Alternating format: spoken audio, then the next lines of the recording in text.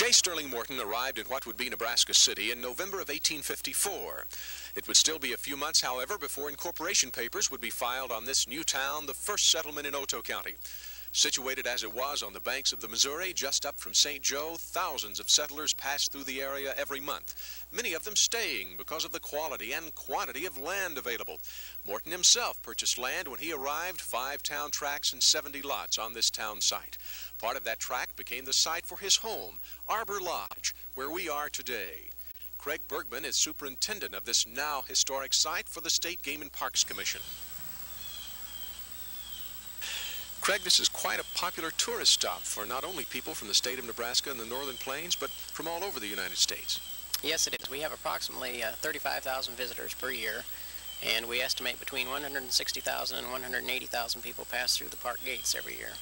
And our guest register this year, for example, shows that all 50 states have been represented in approximately 20 foreign countries. When did Morton build this residence? He built his first house in 1855, and it was a 4-room L-shaped house, and supposedly was the only frame house between here and the Rocky Mountains at that time. Now, the house is not the only highlight of these grounds.